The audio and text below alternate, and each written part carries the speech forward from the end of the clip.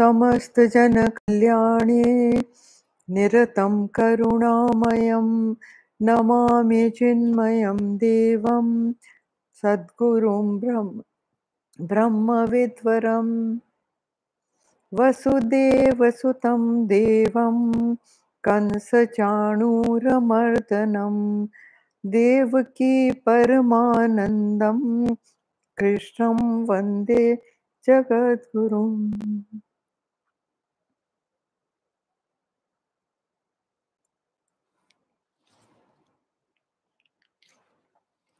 Okay, we start with verse 19 today. We had finished verse 18. Now, this chapter has enumerated 36 values in all, so it's in groups, it's in parts. And here, this is now, look at this last one.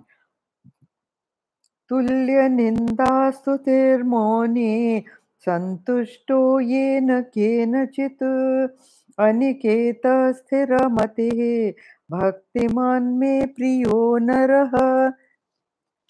Now, this says, to whom censure and praise are equal, who is silent, content with anything, homeless, steady minded, full of devotion, that man is dear to me. Now, have a look at this. If you go by the literal translation, then look at this: content with anything. Censure and praise is the same thing to that person. और क्या है? Homeless. This is big thing. Believe me, very big thing. Homeless, steady minded, full of devotion. That man is dear to me. Now, when you see something like this, you say, Bhaiya, mujhe nahi karna. है ना? I don't want to go this path at all. Because why? I don't want to become silent and homeless and without any reaction of any sort. Kuch bhi hota rahe, and I am on the road. I mean, ऐसे थोड़ी, nobody wants to do something like this. So this comes in with a lot of criticism, lots and lots of criticism. Now, see this. To whom censure and praise are equal. Last time I had told you that criticism or praise is evaluated by the intellect. Now, this man has gone beyond the intellect because he understands that criticism has got no value and praise has got no value. Believe me, think about it carefully.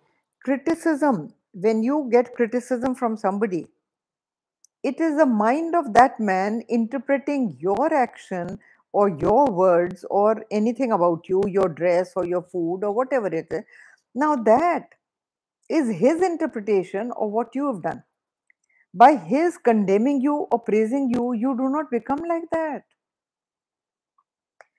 Leave that aside.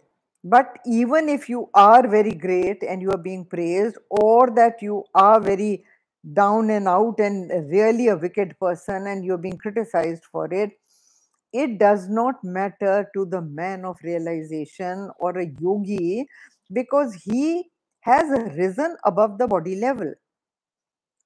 Only when you criticize somebody, you're criticizing his BMI, body, mind, and intellect, isn't it? Because that is with what you act.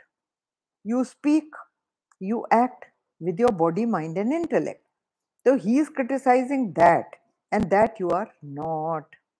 Because for how long are you your body, mind, and intellect? Tell me that. How long are you there? So his criticism, meaningless after a little while. His praise, meaningless after a little while. So how much importance do you want to attach to it?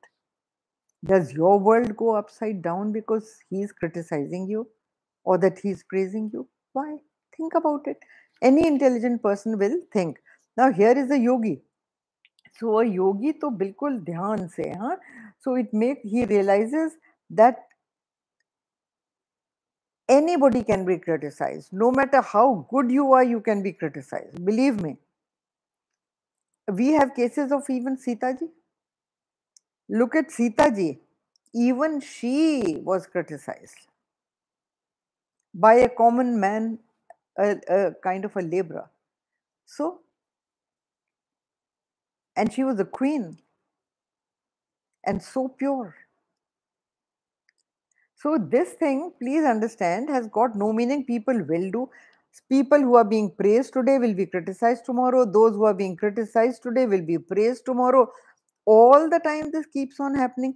Look at all these big politicians or thing. Look at Mr. Modi or look at anybody. एक minute में supreme court का case चल रहा है, condemning him as a criminal, as a murderer. Next time they say that no, he is none of that. That was all wrong, and he is this, he is that. क्या रखा है? Anyway, now then he is silent. Silent doesn't mean that his tongue is chopped off.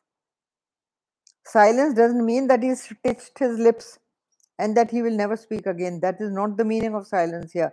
I have told you that to take literally the words of the scripture in the dictionary meaning is a very big mistake. Most of the words in the scriptures are suggestive, and they are suggestive of something much deeper, much higher. Now, silence, true silence, belongs to the mind. When the speech is silent and the mind is chattering, or the mind is chattering with this one, that one, that one, that one, and all kinds of things the mind is bringing up, that is not true silence. So, see, here it is. देखो एक I don't remember who it was. I think it was Aristotle, and he has said something very, very interesting. He says where to speak, how to speak, how much to speak, with whom to speak, and what to speak, and what not to speak, and when to speak and when to remain silent is a very, very fine art. ध्यान से सोचना इस चीज को. This is very interesting. People use their speech very foolishly. Whatever has come in your mind, you just speak it out. That is the most foolish person. Always think before you open your mouth. Always think before you speak. Always think of what will be the consequences of your speech and what will be the reaction of your speech on the other person that you are speaking to. Very few people do that. ये तो हो गई speech की साधना, वाणी का तप. It is known in our scriptures as वाणी का तप. This silence. Silence of the mind is वाणी का तप. लोग मौन व्रत करते हैं. आज मेरा मौन व्रत है, 1 घंटे का मौन व्रत है. अच्छा, और उस मौन व्रत में कर क्या रहे हैं आप? लिख लिख के नोट्स पास कर रहे हैं. And all the time, you going on doing with actions, that means your mind is running all the time. And your mind is running all the time, and you are all the time showing your agitation, you are showing your anger, you are showing. So all that is happening to you. Kahan ka silence hai? Is that any silence of the mind? No, it is not a silence of the mind. So when there's continuous total peace in the mind, and the mind is in a state of total equipoise, it has glided into a kind of a peace, total peace. That is what is called silence. Otherwise, those people who do it forcefully, forcing speech into silence, but the mind going on running, Gurudev used to say that they land up in the mental hospital because it is a suppression. It's a suppression of the mind. Don't do that. Don't do that. So take up mourn, perfect mourn, if you take it up. And the best way to do it, remove yourself from people and remove yourself from any kind of agitational situation or circumstance. Try to do your jap maniman. You don't have to continuously be doing jap with your hands and also jap with your mouth. No. Mansik jap kariye. Continuous mansik jap kariye. That will help you to make your mind silent. Okay. Now, content with anything. This contentment with anything is a thing that when the mind is silent, when the mind is peaceful, no desires jump up in your mind. No desires present themselves in a dreadful form and whip you up into activity. They don't. So when they don't do that, then you are content with anything. See, just try this. This is a beautiful thing, content with anything. Whatever comes your way, simplicity in living is the best spirituality you can have. The simpler you make your life, the more content you will be. You don't need so many things. You know, you hear of people having 1,000 pairs of footwear, 5,000 pairs of dresses. What are you doing with them? And who cares what footwear you have worn which day? Really, how does it matter? If you are a beautiful person, by person I'm not saying good looking in looks, if you are a beautiful human being, people look at you for yourself. They don't look at what footwear you are wearing. And if you think that your personality is enhanced by a certain footwear, then you are less than that footwear. That footwear adds one plus to your personality. So the footwear is higher than you. It is greater than you because it adds to your value. Think about it. You yourself are the person who should be valuable to the society. So here, content with anything. When you are satisfied with something, you don't make demands on the world. And leave aside demands on the world, which may agitate the world around you. You yourself are content and peaceful. You don't need to run around. You don't need to all the time feel agitated. Oh, I don't have this, I don't have this, I don't have that. So contentment is not forced. It is not forced on you. Contentment happens through vairagya. As you progress in spirituality, contentment comes on its own. The higher you are in spirituality, the more content you are. This is a yardstick of measuring spirituality. You do not insist on getting this and that and this and that. Happy. Somebody said a very good sentence that when every alternative is as good as the other. Look at this sentence. Whether situation or person or thing, when every other alternative is as good as the other, you are contented. You are a contented person. Contented person does not mean you give up food, you give up clothes. No.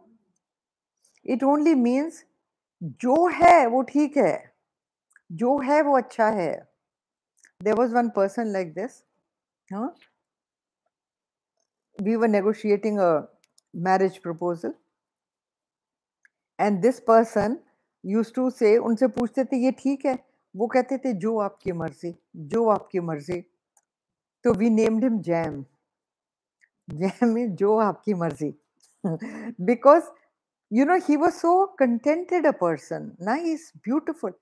And also he said, आप कुछ अगर भेजेंगे हमारे लिए gifts तो हम वो वापस कर देंगे, बिकॉज हमारी पॉलिसी है, हमारे प्रिंसिपल्स हैं that we do not accept anything from the other side in a marriage. So this person, see the contentment in the mind, see the gentlemanliness, the generosity, the contentment, the peace that he brought in. So here, content with anything, huh? Acha, this is also, Gurudev writes that this is the only intelligent attitude in life. Because apart from whatever it does to others, this is the only attitude that can make you happy. Believe me, it does.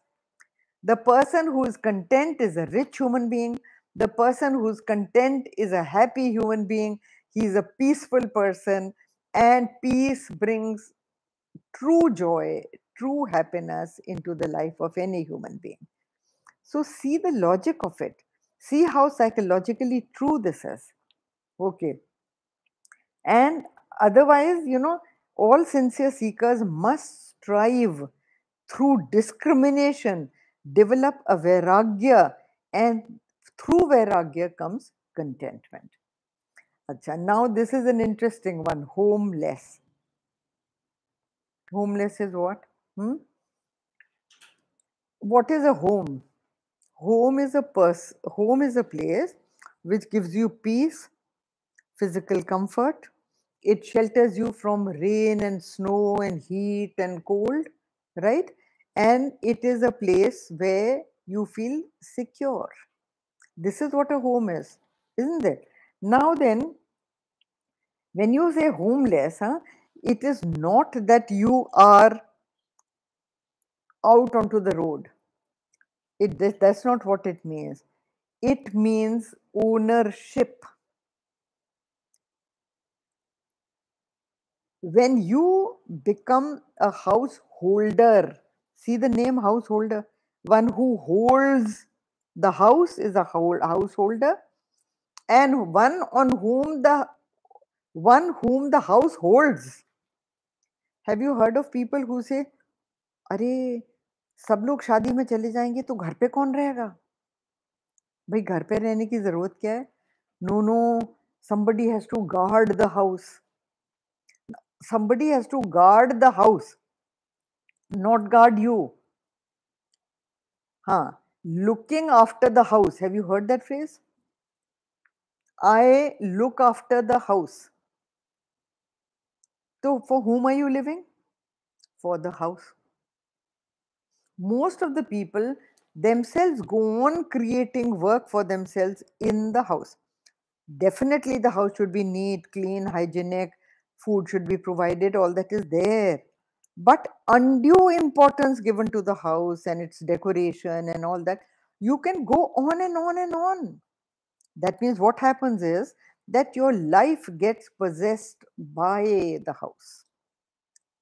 So when you say homeless, it only means that not bound by the home, not bound by the house, that your lifestyle and your mind is not conditioned by the house. That is what homeless means. And you have to pull down the conditionings of your mind, and look what Gurudev says, to free himself from all sense of possession. वही मैंने जो कहा शुरू में, that the house should not hold you and you should not be holding the house. What is necessary, do. Nobody is saying don't. It is a duty of a grihast to look after the house.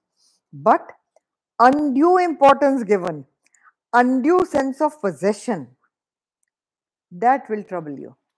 That will bring a lot of unhappiness and restlessness, irritability into your mind, which don't do. Please don't do. That is what homeless means. Okay. See, agar aap ye kahen that living under a roof is a house, if you say that that is what this verse means, that upar chhat honi chahiye where you can sleep. The Gurudev used to say कि छत तो कहीं भी हो सकती है. It can be in a temple, it can be under a tree, it can be a railway platform, it can be an inn, it can be any place, or a hotel. So a hotel, a temple under a tree or a railway platform does not become a home. So this definition is wrong, that there should be a roof above my head. That is not the definition of a home. So obviously he must be meaning something different. Here the meaning of the word home is different from the shelter above your head. It means ownership. Here home means ownership, as I have told you, that you get attached so attached to the comforts of the home. You get so attached to all that the home provides that living without it is discomfort for you. Have you heard people saying, "Ghar jaisa aaram kahan?"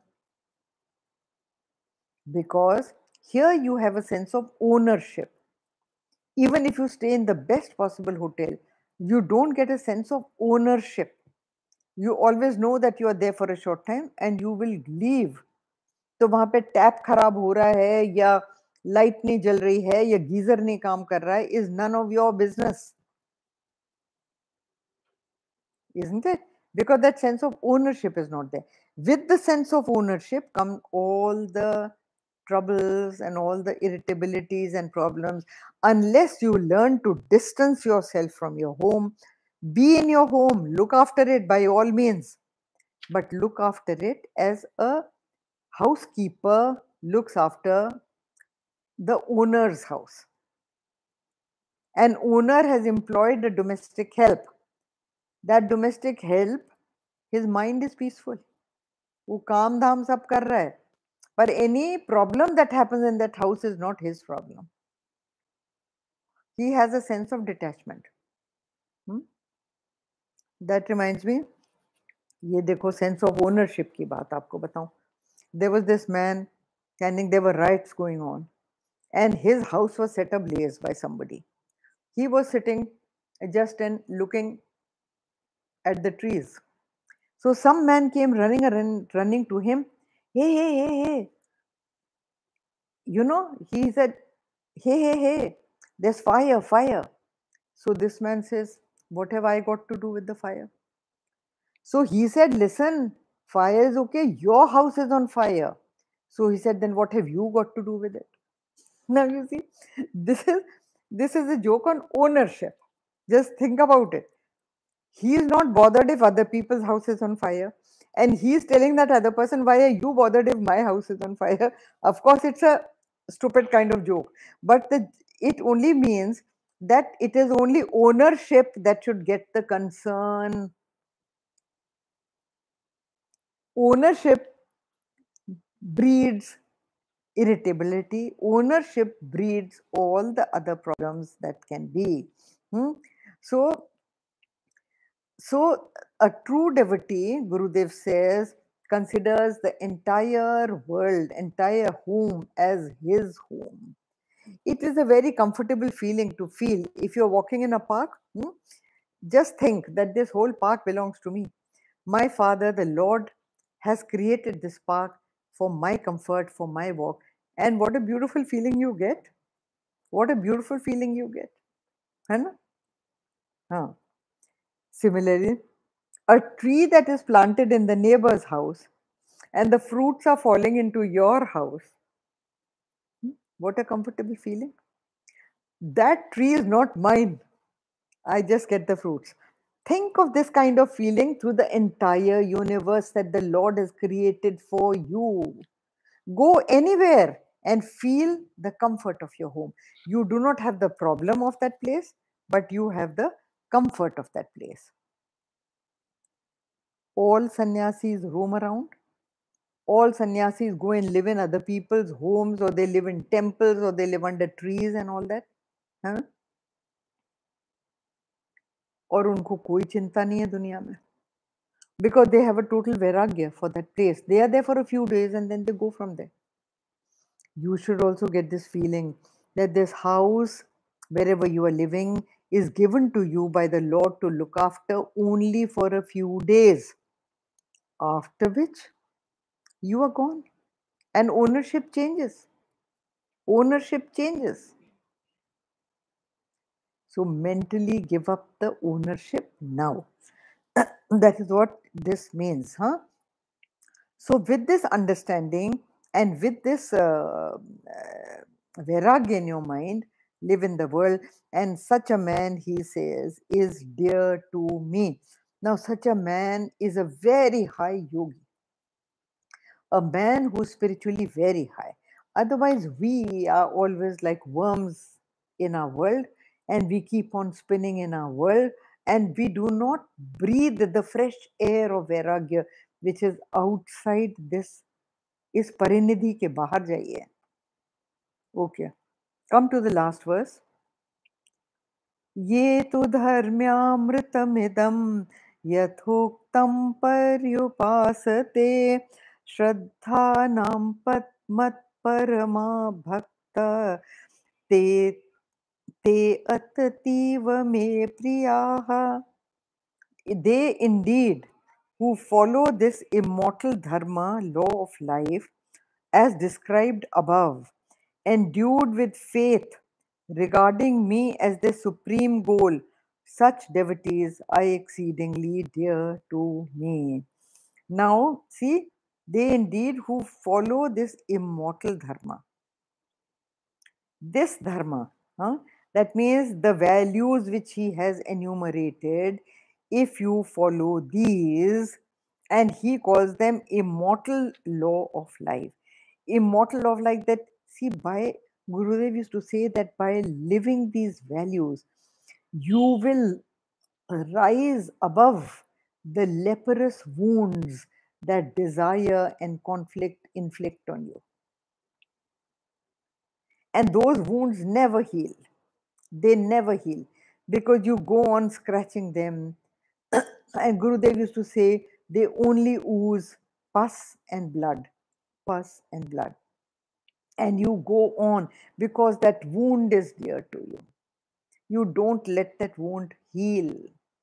And so he used to say that make life beautiful for yourself by following these values. All your agitations will be cured.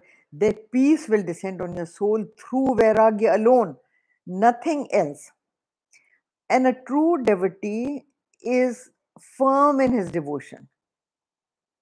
Not that devotion which comes and goes like us, like our devotion. No, no, no.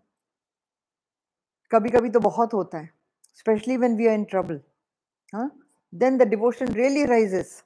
And Vairagya also rises. मुझे क्या करना है? मुझे कोई मतलब नहीं है ना? All those kind of thoughts come. So devotion should come with the conviction that he is my Father, my Lord.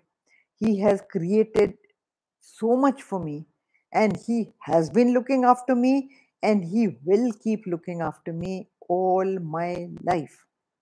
With that conviction to him, surrender to him.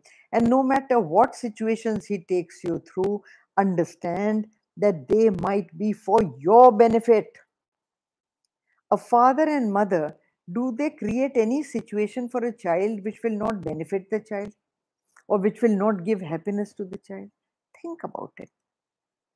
When worldly fathers, mothers take so much care for the child, and even if the child has to go through some kind of suffering because of that, for some greater gain, the parents allow that suffering.